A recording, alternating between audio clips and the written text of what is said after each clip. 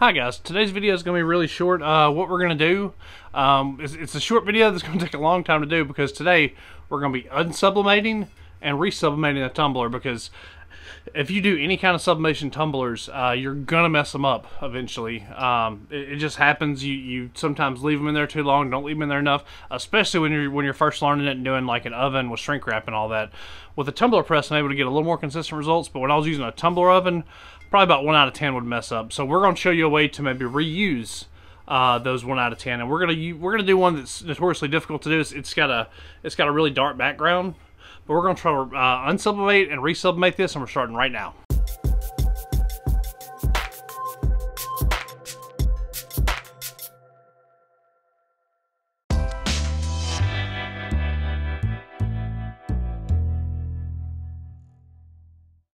Alright, first things first, we're going to go ahead and preheat our oven to about 340 degrees or so. And we're just going to put the tumbler in, and then every 15 minutes we're just going to rotate it and flip it until we get it nice and evenly unsublimated. So it's heated up to about looks like about 340. So we're going to go ahead and place this in. And we'll go from there. And we're going to set us a timer for 15 minutes, and we're just going to keep tabs on it. Alright, we're going to try to turn it and see. We're going to take it out for a minute and look at it and see. We're going to see what we got so far. So you can already tell a big difference in how much it's lightening up. So we're going to flip it. Ooh, yeah, that actually works pretty good. We're going to flip it and put it back in there for 15 more minutes.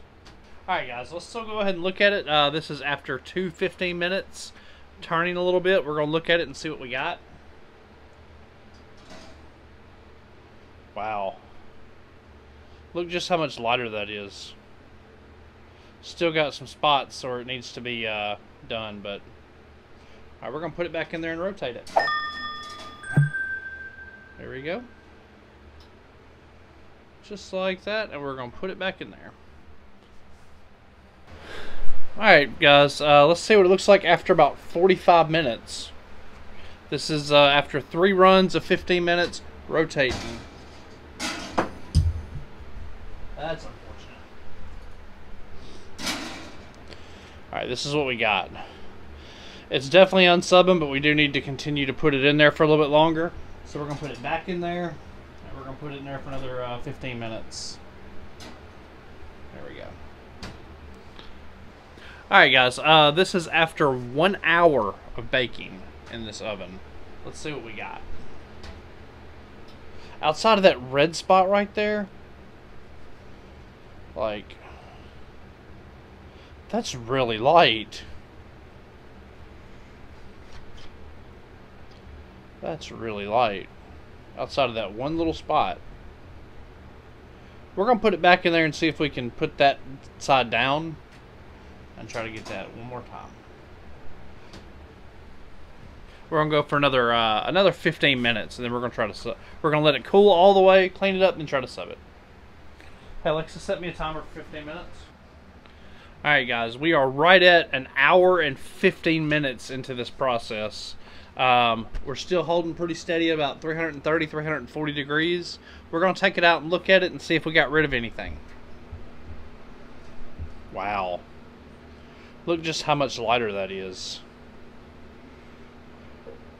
That red spot's significantly better, which we're going to just position that. And we still have that red spot that's there, but it's a little bit better. I think we're going to run it one more time in there. And I think we're going to be good to go after that. Alright, cool. So yeah, we'll let it go another 15 minutes, and we're going to pull it out, let everything cool, clean it with an alcohol wipe, and then we're going to put it in the tumbler press and try to press it and see how much we can get out of it. Alright guys, let's see what we have. After 1 hour and 30 minutes in the oven, let's go ahead and turn the oven off, because I think we got what we're after. That's actually really, really good. Like, there's a couple spots from the rubber where I've been touching it with my gloves, but I think that gets us exactly what we need to actually resub this. So let's go ahead and set it aside. We're going to let everything cool down, and then we're going to try it.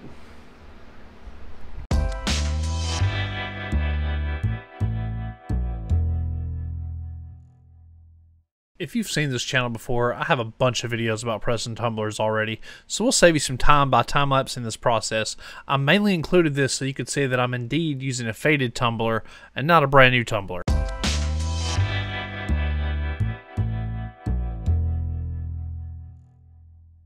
Alright guys, so what we're doing, we're preheating our tumbler press to 355, so we almost got it there. It ticks away like something like 2 degrees a second, so it's almost done. So we're going to go ahead and, what we're going to do, we're going to take butcher paper, wrap our tumbler in it, slide him on in there, make sure he's good, make sure we got good pressure, and we're going to go ahead and press him. And we're pressing him for 60 seconds, then we're going to undo it, rotate it a little bit, and press it for 60 more. Alright guys, coming up on 10 seconds left, what we're going to do, we're going to rotate it, basically without touching it. We're just going to take the paper and just rotate it up a little bit, and that's really all we need to do. So we take it and just rotate a little bit, and boom. We're going to give it 60 more seconds, then we'll be good to go. Alright, coming in on 20 seconds, let's go ahead and glove up. And let's see what we got. The question is, does this actually work? Can you resublimate it after you strip it with just heat? I don't know. This is the first time I've ever tried it, so I'm super excited to see, because that actually gives us an option to maybe reuse some of those tumblers. This is the only tumbler I'm doing today, so we're going to go ahead and just do that. So we're going to pull it on out. A lot of magic sublimation smoke. And we're going to just strip it and see what we got.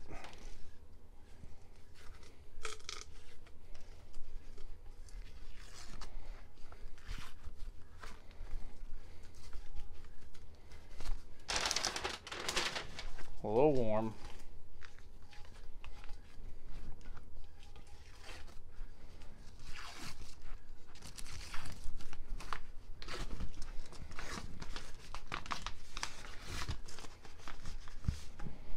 Ooh. Gotta set it down for a minute. I can't get the paper off fast enough. Alright, so after we pull the tape and paper off, this is what we have after resublimating this tumbler, which is really crazy.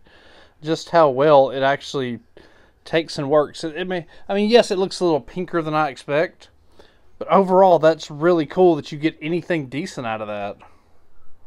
Like the fact that it went from something, which we'll flash up right now where you can see the before and then after, which it's just really crazy that you can resublimate a tumbler and get such good results from it.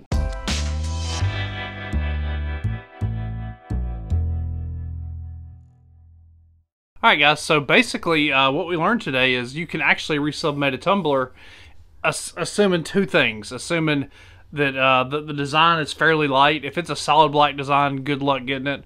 That was probably the darkest messed up tumbler I had. I was going to just try a worst case scenario. It's still, I won't have any confidence doing it with a fully black. Like if I try to resublimate this one exactly, I don't think I'd try it. But something that's fairly light, I feel pretty confident you can get most of the ink out, especially if you go back over it with a darker design such as this. So yeah, if you mess up your tumbler, don't panic, because you can easily just reuse it apparently. But yeah, this is what we turned out with. Once again, this is the before. We'll show you this. And this is the after. A nice, cool, horror-themed tumbler because, you know, Halloween reasons, I guess. But guys, if you found this video helpful, feel free to give it a big old thumbs up. Go ahead and subscribe to the channel for more sublimation content. I'm Jeff, Southpaw Studios. Peace.